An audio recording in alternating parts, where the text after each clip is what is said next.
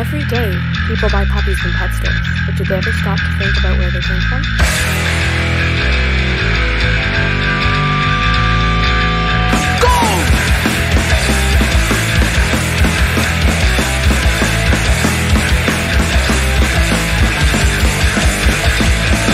Welcome to the pet shop. Again I say, as pet shop, and goodness, it's all over, but the real beauty is behind bars.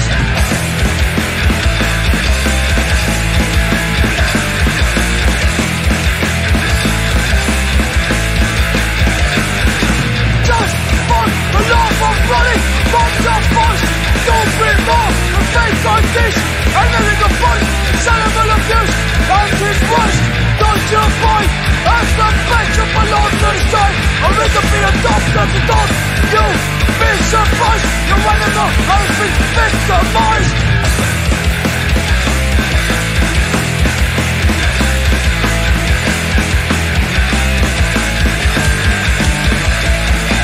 Welcome to the pet shop. Again I say, as pet shop, and goodness, it's all over, but the real beauty is behind bars.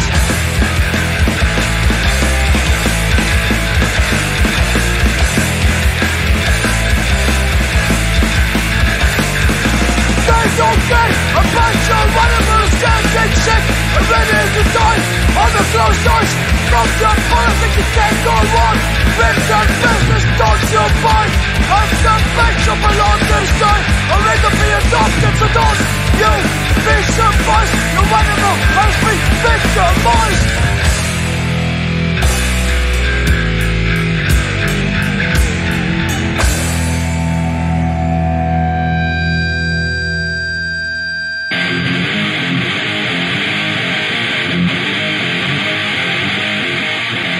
Estás escuchando música, ideas y actitud.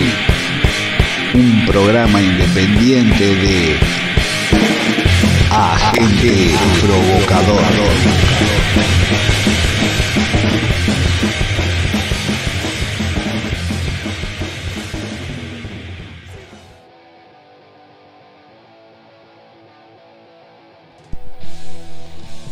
Hola amigos, se les da la bienvenida a todos. Estamos una semana más colaborando desde este programa independiente con la difusión de música e ideas.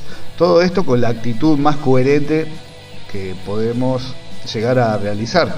Hace unas semanas atrás, con toda la ilusión del mundo, creamos entre el compañero Iván de Cebollas Records un grupo en Facebook donde sorteábamos o vendíamos directamente algunos lotes de material para solidarizarnos con la familia Badala de Argentina, la familia de nuestro colaborador Selector Desorden, quienes fueron víctimas de las mafias estafadoras. A esta campaña se adherieron otros compañeros que llevan muchos años en esto del punk, punkis de los viejos, de los que aún hoy, luego de tantas décadas, aún continuamos creyendo que del punk podemos rescatar algunos valores como el apoyo mutuo, la amistad o la cooperación, entre otras cosas. Hasta el momento venimos participando los sellos Sorol Records, Mestizaje Records, D Contraatac y algunas individualidades, todos con mucho material como discos en vinilo y en diferentes formatos, libros, dibujos, casetes, fanzines, etcétera, etcétera. Y en todos los casos ofertándolos a precios muy por debajo de la media, prácticamente regalándolos, y en algunos casos hasta se cubren los gastos de envío. Ponértelo más fácil sería llevarte gratis todo el material hasta la puerta de tu casa. Sin embargo, y a pesar de la gran ilusión depositada en demostrar que desde el punk podemos llevar a cabo algo más que consumir música, muy grande ha sido mi decepción, ya que a día de hoy nadie ha escrito para preguntar algo al respecto, ni mucho menos para comprar alguna rifa o alguno de los lotes que tenemos en venta directa. Fuimos muy pocos quienes dimos un paso adelante en crear lotes. Sinceramente yo esperaba un poco más de participación tanto en ofertantes como en compradores. Pero bueno, Rescato que aún hoy exista gente que haya sido consecuente con su participación, como también se aprecia mucho quienes han elegido directamente donar dinero a la cuenta bancaria que se ha creado para recaudar estos fondos. Solo me conformo que esta movida no haya sido un caso de vida o muerte, porque, aunque la realidad puede ser otra, obvio, no me termina de simpatizar la poca empatía humana que se terminó demostrando entre quienes llevamos dentro del punk desde hace ya cierto tiempo, sobre todo cuando hay dinero de por medio. Y digo esto como una reflexión, no quiero juzgar a nadie, que quede claro, solo que veo cómo se llenan los festivales de bandas punks, entre comillas, a precios que duplican uno de estos lotes ofrecidos, o el dinero empleado en vicios que terminan en los bolsillos de gente que ni reinvierte en el punk y que en casos como el de solidarizarte con uno de los nuestros no hay siquiera un mínimo interés de comprar un material que termina siendo una excusa para animarte más a cooperar. Pero lo dicho, no juzgo a nadie, el que pudo hacer algo fue y lo hizo, y eso tiene mucho, pero que mucho mérito. Y aunque yo no sea el beneficiado ni la víctima, me gustaría reconocerlo en voz alta. Y a quienes aún creen en que el punk puede ser más que una música y quiera colaborar, lo invito a que se ponga en contacto, ya que esto finaliza en los últimos días de este mes de diciembre. Pero vamos a cambiar de tema. Comenzábamos el programa de hoy escuchando a los belgas Netra con su tema Don't Shop, Adopt, o en castellano, no compres, adopta. Una letra antiespecista a cargo de una banda narcopunk que en el año 2020 editaban su último álbum titulado And Then There's Nothing Left, el cual tiene unas 11 canciones con mensaje muy interesante en sus letras. Si no te gusta el punk zombie, vacío y comercial, supongo que es una razón para la cual estés escuchando este programa. Y esta banda es un ejemplo de que el punk es un buen ejemplo de cómo hacer llegar a personas como nosotros un mensaje de conciencia lo más coherentemente posible según las aptitudes de cada banda, ¿no? Pero de ahora en más me gustaría solamente difundir nuevas bandas frescas, de las que aún no se han vendido al negocio lucrativo del rock. Y no es que esté buscando las fallas en las bandas, pero es que cuanto más sé de una banda, más decepciones me llevo. Así que aquí siempre habrá un espacio para las bandas emergentes de esta subcultura y de aquellas viejas bandas que son consecuentes con sus principios y que aún se mantienen en pie hasta el día de hoy. Claro está, todo esto según mi criterio y el de quienes participamos en este programa de forma libre. Así que damos paso a una banda llamada Displeasure, que esta semana lanzaron su último título, Vortex of Shit, o en castellano, Vórtice de Mierda, el cual contiene 11 canciones que, en lo musical, si tienes tolerancia a sonidos no tan frecuentes, pueden llegar a sorprenderte. A mí de seguro que lo han hecho y con mucha satisfacción. A veces escuchando este disco pienso si los Crash, de haber sabido tocar, no hubiesen sonado como lo hace esta banda. Pero no todo es música. Hablemos un poco de la actitud, y aquí me gustaría leer textualmente cuál es la autocrítica de su mensaje, y dicen lo siguiente: Displeasure es la subsidiaria digital de Unsanitary Napkin. Vortex of Shit trata sobre el torbellino de tonterías alarmistas que asoman su cabeza cada vez más fea en el discurso político en Aotearoa. Para quienes no saben lo que significa Aotearoa, es el nombre maorí para Nueva Zelanda. En el año 2022, las cosas han llegado al punto en que granjeros descontentos que niegan la ciencia se unen a perversos transfóbicos obsesionados con los baños públicos. furiosos antivacunas y déspotas evangélicos de megaiglesias en un horrible torbellino de ideas de mierda manipuladas por supremacistas blancos y ultraderechistas. Trolls, con toda su indignación delirante en las redes sociales, impulsada por algoritmos cínicos para aumentar las ganancias de los multimillonarios hipercapitalistas y sus fantasías espaciales coloniales. Vortex of Shit destaca lo absurdo de esta trayectoria distópica y enfatiza la urgencia de la solidaridad para desmantelar el núcleo capitalista extractivo que impulsa toda la empresa. Bueno, más o menos podés hacerte una idea de por dónde van los tiros en este discazo antes de que lo busques y consigas escuchar. La verdad es que todos los temas son buenos y musicalmente cada canción tiene un momento donde algo musicalmente sobresale de las demás canciones, pero es obvio que no voy a poner más de una canción de ellos. Así que me decido finalmente por el título Your God is a Bigot, o en español, Tu Dios es un fanático.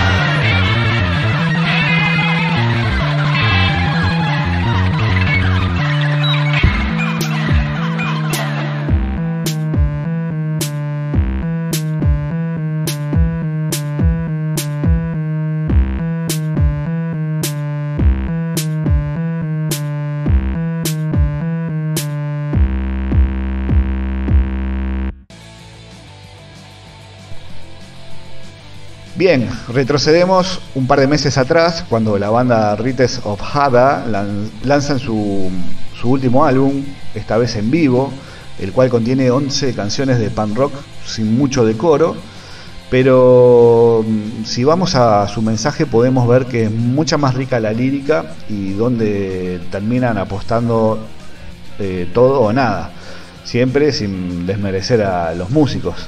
Este álbum lo conocí en Bandcamp y ellos lo dejan ahí para una libre descarga y donde no le ponen un precio fijo como la mayoría de las bandas que suben allí sus discos, sino que según sus palabras textuales lo especifican de la siguiente manera: paga lo que quieras. Una forma coherente de no comercializar el punk, sobre todo si lo que te vas a llevar es nada. Un disco virtual que no podés tocar ni oler.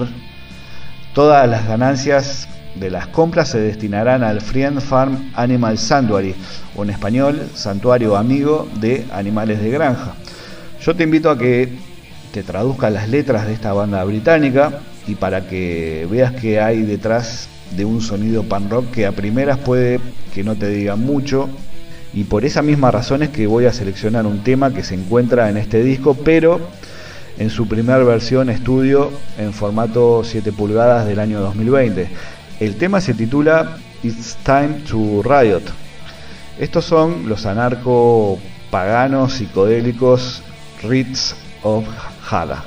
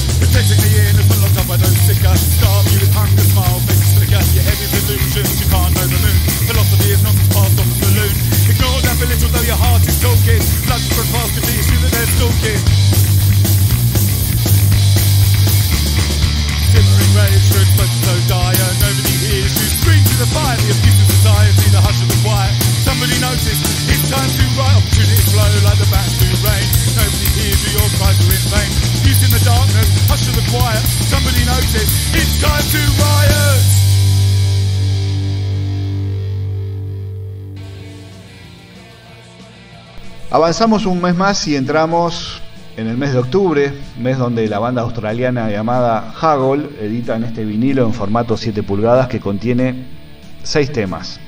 6 temas de pan rock con teclados y un pedal de distorsión en el bajo y una voz Riot Girl que les da su propia identidad. Como todas las bandas reseñadas hasta el momento, esta también es de tendencia narcopunk, pero su sonido no es el característico, ya que son claramente una banda de pop punk, aunque en ocasiones pisan el acelerador dándoles un aire más hardcore punk que lo habitual. El título de este disco no sé realmente qué significa porque se les dio por escribirlo en coreano, y aunque haya intentado traducirlo no he podido, pero sí que sé diferenciar un kanji japonés de un chino y por ende el coreano, así que si algo estoy seguro es que el título está en coreano. El tema que vamos a escuchar de este 7 pulgadas se titula Hate, o en español Odio, y es con el que abren el disco.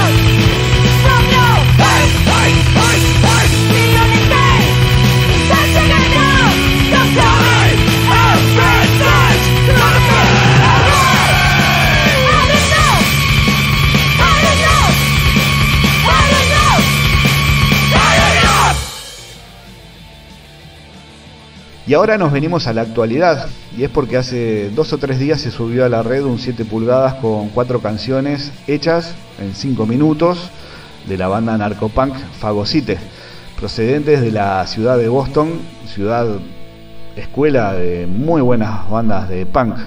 Este cuarteto, compuesto por 2 chicos y 2 chicas, le ponen el título de Ratzing Demo a este trabajo que para mí suenan tremendo. Un sonido que me recuerda a muchas bandas norteamericanas de hardcore punk y quizás también a otras tantas del sonido UK82 o UK82. A mí personalmente me sorprendieron placenteramente y espero saber más de ellos en breve, y mejor aún encontrarme con alguien que traiga algún disco de ellos. De momento el disco se puede descargar en Bandcamp gratuitamente. El tema que vamos a difundir a continuación es el que le da título a este trabajo, Rat Sing.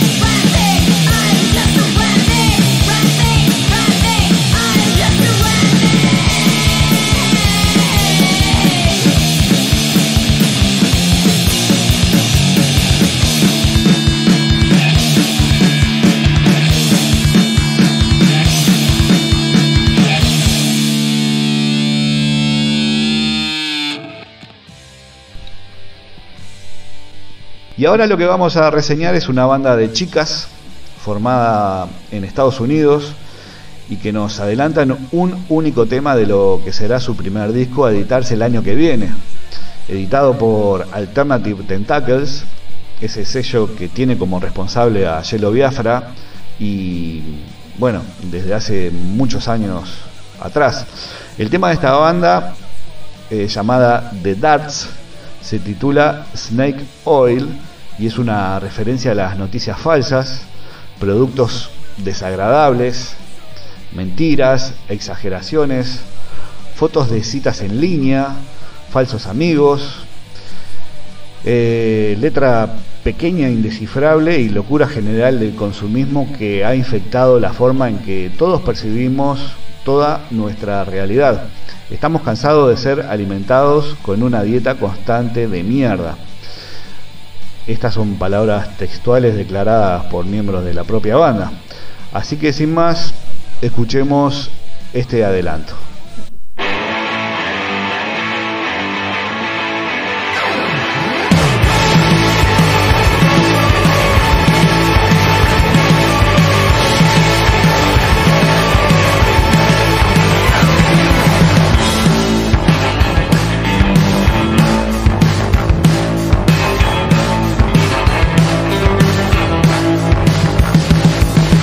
Take another pill if you will, another sip from a wish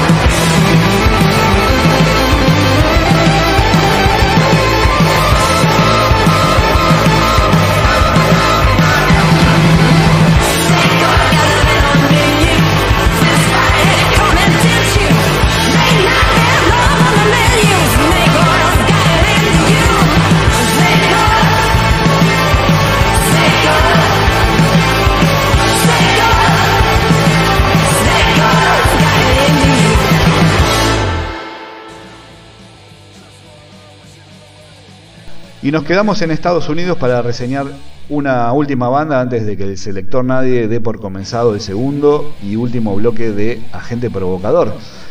La banda narcopunk se llama Art y esta semana editaron su EP llamado Uno, el cual contiene 5 temas. Un disco demasiado angular y artístico para hacer hardcore punk, demasiado rápido, crudo, ruidoso y expedito para hacer art punk. Solo encontramos gemas absolutas en el catálogo Total Peace de Phoenix, pero esta maldita barbarie nos está volando los sesos. Así es como describe anónimamente quien comparte este trabajo en la red para todos nosotros. El tema que vamos a escuchar es el track número 3 y se titula Lobotomía.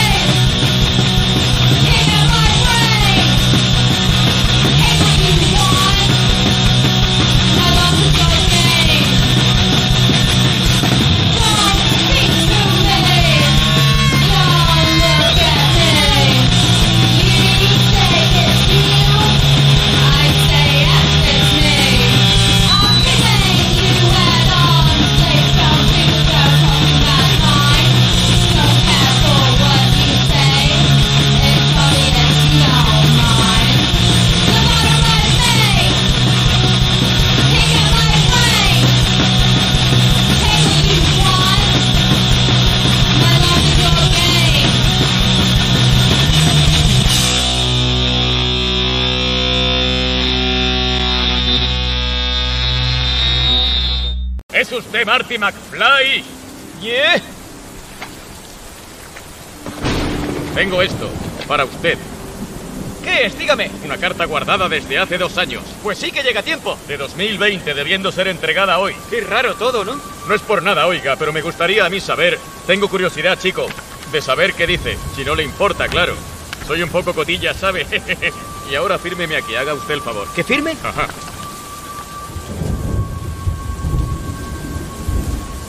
¡Es mi amigo Doc! Marty, cuando leas esto, ya llevaré 2 años en España, 2020, y sigue la tradición del toreo. La gente se deja torear por todos los políticos, ya sea un rey de taifas o bien el del gobierno central.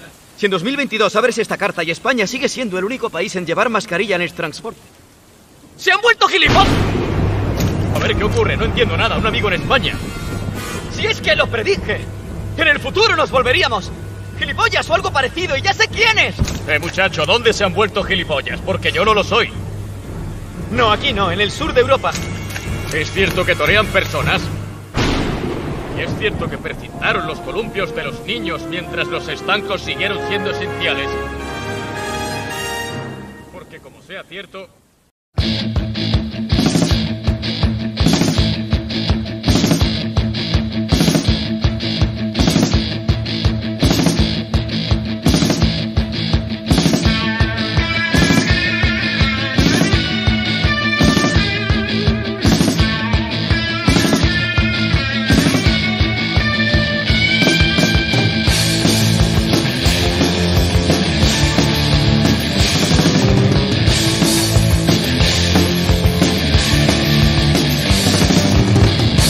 Estás escuchando música, ideas y actitud.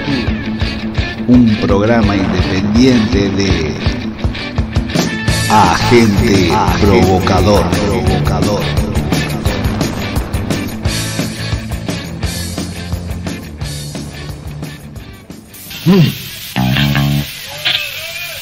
Somos la Brigada Criminal.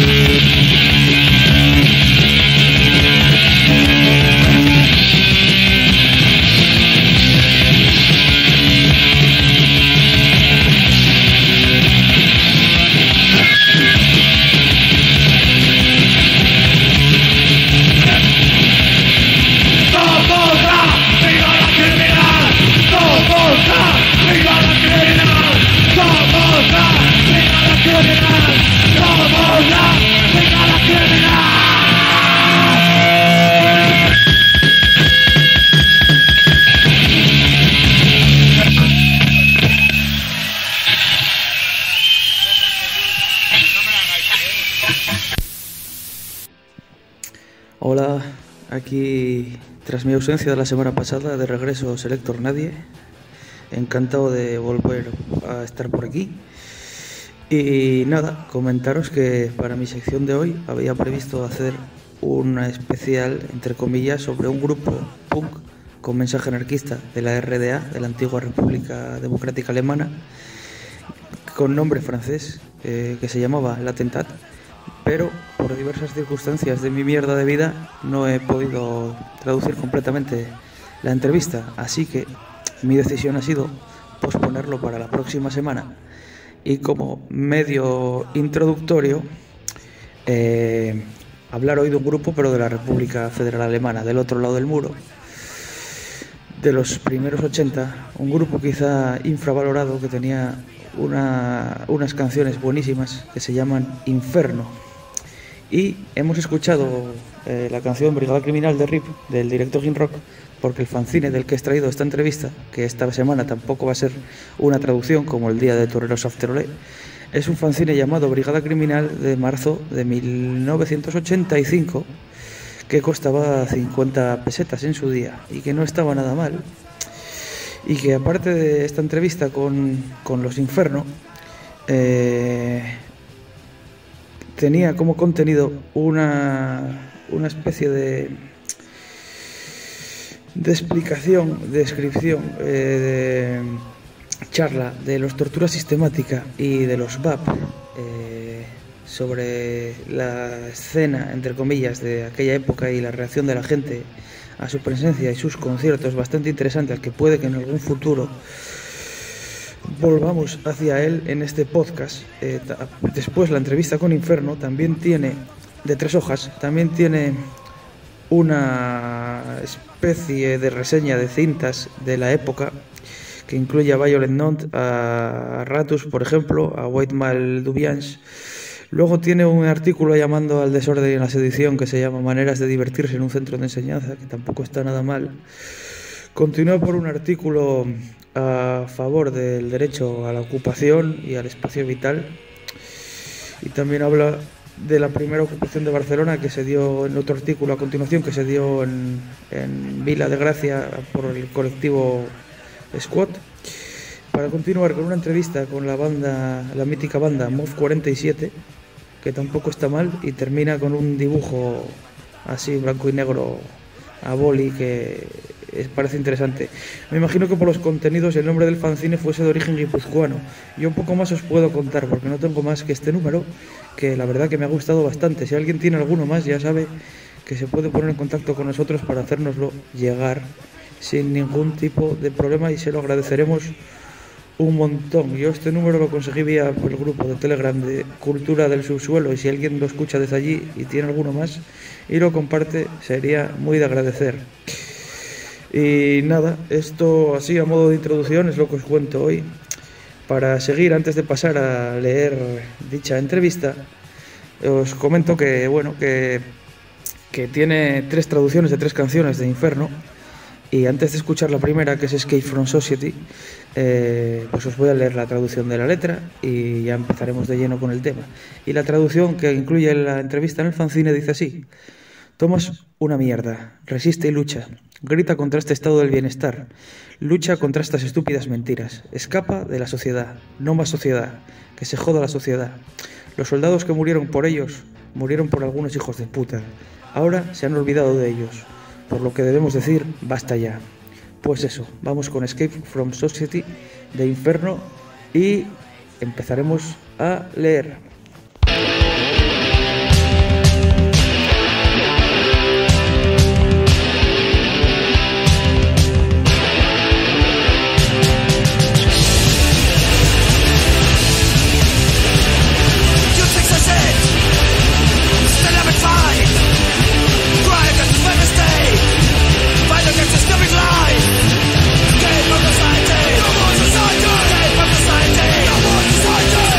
Society.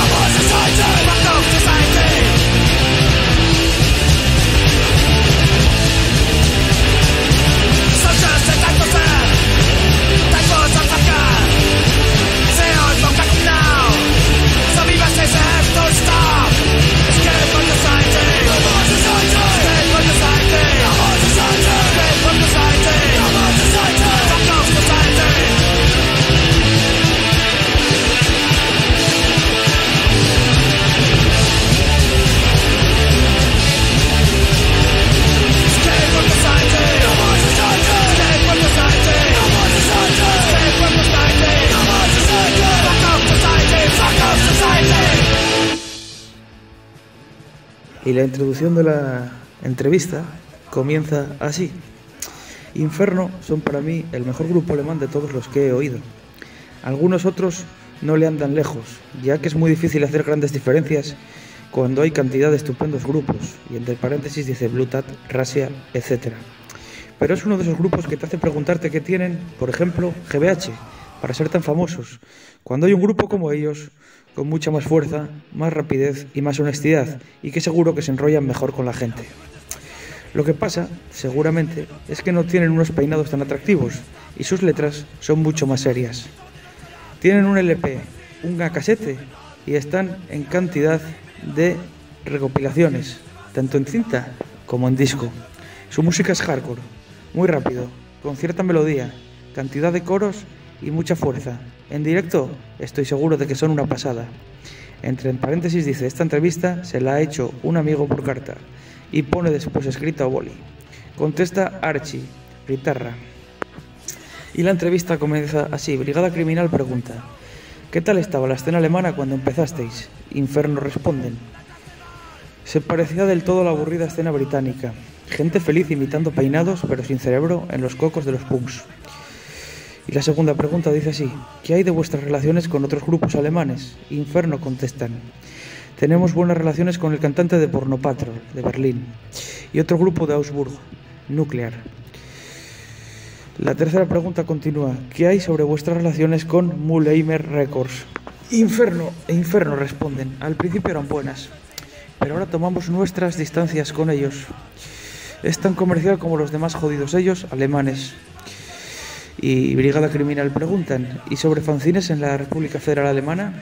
Inferno contestan, conozco un mogollón de fanzines alemanes, pero la mayoría de ellos van al viejo estilo, como en el 77.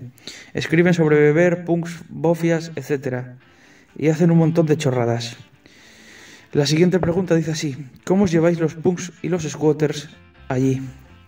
Y el Inferno contestan, no puedes decir eso, la mayoría de los squatters son punks, pero principalmente en el norte de la RFA y en Berlín. En Baviera, entre paréntesis, de donde somos, es difícil, demasiada bofia. Y la pregunta continúa, ¿qué podéis decirnos de los skins alemanes? Inferno contestan, la mayoría de los skins son nazis. Y entre paréntesis, Steinkopf, cabezas de piedra, igual a cabezas de piedra. Jodamos a estos perros, los skins izquierdistas son majos, pelean junto a los punks contra los fascistas. Y esta es la primera hoja de la entrevista. Vamos a escuchar la siguiente canción que traducen, que se titula Life at War, la vida en la guerra, y la letra dice así, los cuerpos están dispersos por las escaleras, dirigiéndose a un refugio antiaéreo, después de lo que los aviones atacaran esta ciudad, causando el pánico entre 5.000 personas, muchos de ellos mujeres y niños, intentando pelotonarse en el refugio. La vida en la guerra es un horror. Dentro canción.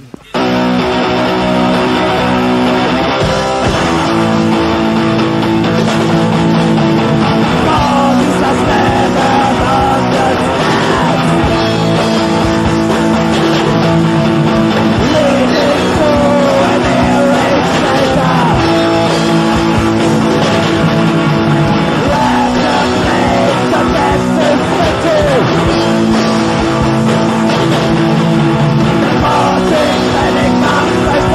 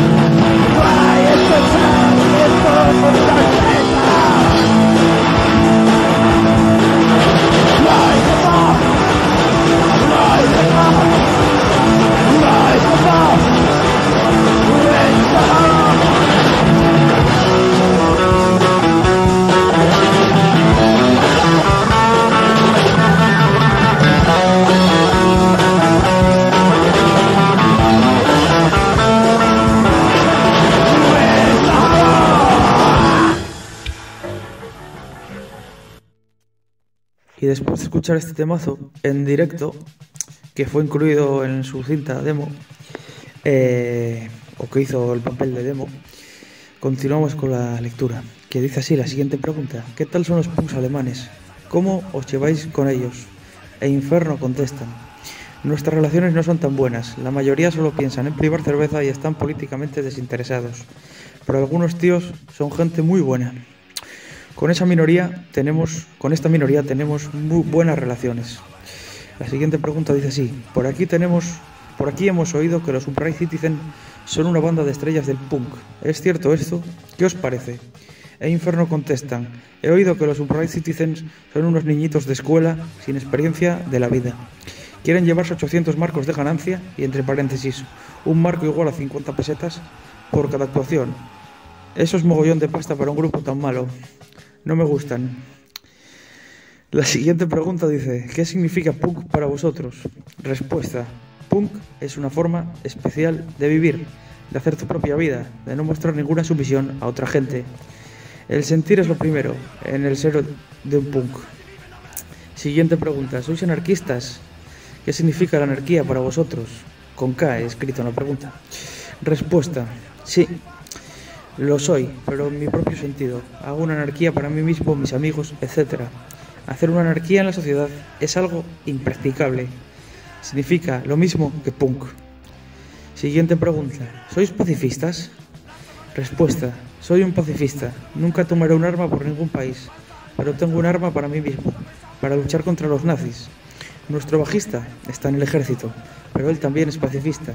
Si tuviese que luchar en la guerra, se escaparía antes.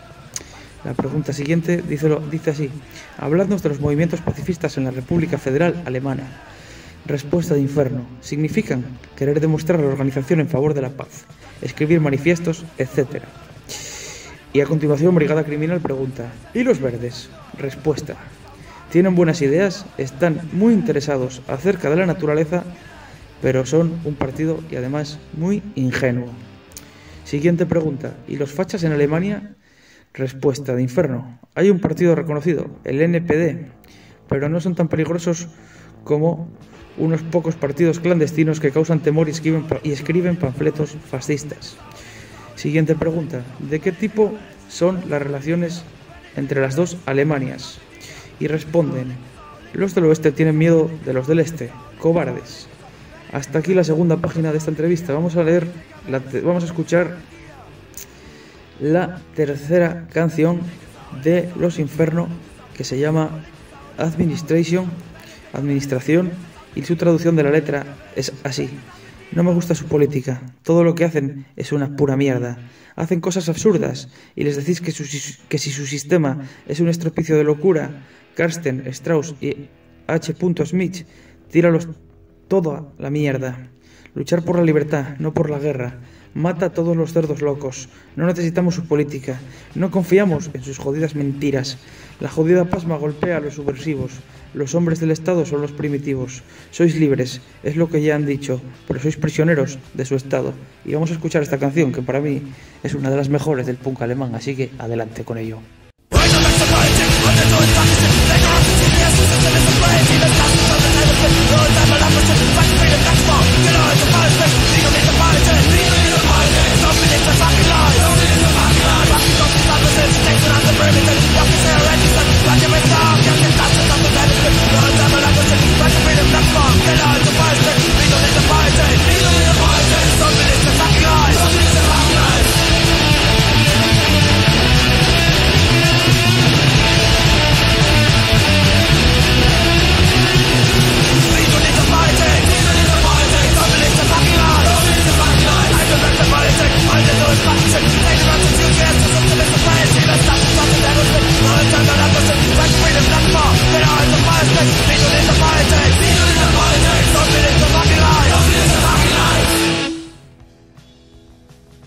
Y después de este temazo vamos con la última página de esta entrevista, que dice así: ¿qué hay de las bases militares norteamericanas en la República Federal Alemana? Respuesta: trajeron sus jodidos misiles a Alemania, pero esos estúpidos miserables han de tener cuidado. Las piedras serán para algo. Pregunta Brigada Criminal: ¿qué os parecen Karsten, Kohl, puntos suspensivos? y entre paréntesis matiza, presidente y primer ministro de la República Federal Alemana. Y la respuesta es fascistas disfrazados. La siguiente pregunta dice, ¿se siente racismo hacia los emigrantes? E Inferno dicen, mucha gente en Alemania desea un segundo nuevo holocausto, pero nosotros luchamos con los trabajadores extranjeros unidos contra los nazis. La siguiente pregunta del Brigada Criminal dice, ¿qué hay sobre la religión en la RFA? ¿Tiene importancia en la vida social, leyes, sistema, etcétera? Y responden, todos los partidos principales están relacionados con ideologías religiosas. El 80% de los ciudadanos alemanes son practicantes. Todo lo que quieres está en relación con la religión. Mierda. Preguntan Brigada Criminal, ¿cuáles son vuestras influencias? Y dicen los Inferno que nuestras influencias las constituye enteramente el vivir. Siguiente pregunta, ¿quién escribe las canciones? Y responden que eso lo hacemos todos juntos. Y enlazan con la siguiente pregunta que dice, ¿y la música? Y la respuesta es, principalmente yo, Archie, guitarra, entre paréntesis, y nuestra bajista, Zonjo. Y la siguiente pregunta dice, ¿cuál sería para vosotros un mundo ideal para vivir? Y responden Inferno, un mundo en el cual todo el mundo se preocupa por todo el mundo. Lo tome en consideración, la vida para vivirla, no la vida para trabajar. La siguiente pregunta dice, acerca de los sellos punk alemanes, ¿tratan de veras de ayudar a los grupos o transmitir un mensaje? Y responden Inferno, todos son unos jodidos sellos que van a por las peleas, no en favor de los grupos. Y la última pregunta dice así, algo para acabar, y Inferno dice, no se me ocurre nada más, pero creo que la entrevista es bastante completa. Y bueno, hay una especie de collage contra el nazismo. Se me ha olvidado decir antes que es un fanzine también a máquina de escribir, que blanco y negro con fotos pegadas en las entrevistas y artículos, que está bastante bien. Y también termina por poner la dirección, que es Dolf Hermannstader, Jung, Salzmarstraße 53, 8900, Augsburgo, West Germany. Y eso es todo por hoy. Ya sabéis, esto viene de, como una semana más, viene de traducciones sediciosas, a quien podéis seguir en Instagram, en @traducciones sediciosas, todo junto, y podéis también contactarme en la siguiente dirección de email, traduccionessediciosas@gmail.com. La semana siguiente volveremos con la Attentat y un poco de historia del punk en la RDA. Para enlazar con esto, os agradezco otra semana más que hayáis escuchado esto, y vamos a terminar con la canción que abre el primer LP de Inferno, que se llama Vodka, que también es un temazo.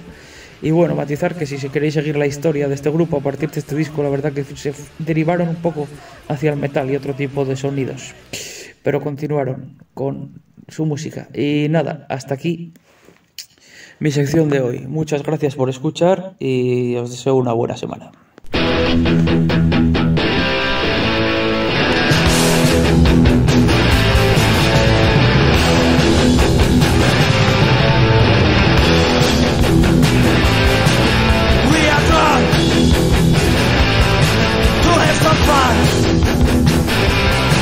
Yes, we are drunk. It's just for fun. It's not for fun. Then das ist toll.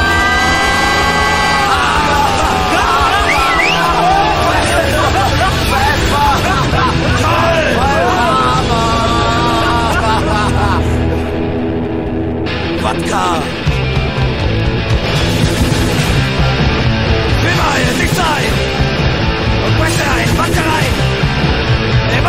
Klaut mir, Wodka und verbessert Bier.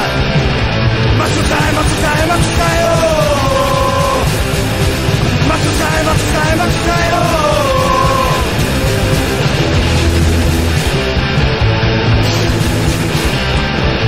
Bin schon im Delirium und alle nur noch Kammerung. Der Einschnitt interessant heraus. Bin es auf wie ein Haus. Matsukai, Matsukai, Matsukai, oh. Matsukai, Matsukai, Matsukai, oh.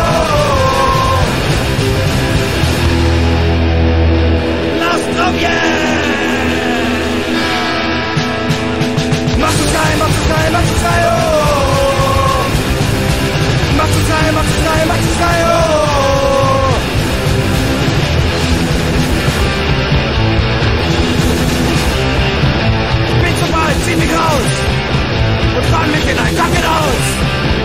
Der gute eignet mir einen Namen. Die Leben ist doch ganz benommen. Machst du schnell, machst du schnell, machst du schnell, oh. Machst du schnell, machst du schnell, machst du schnell, oh. Das ist ja so.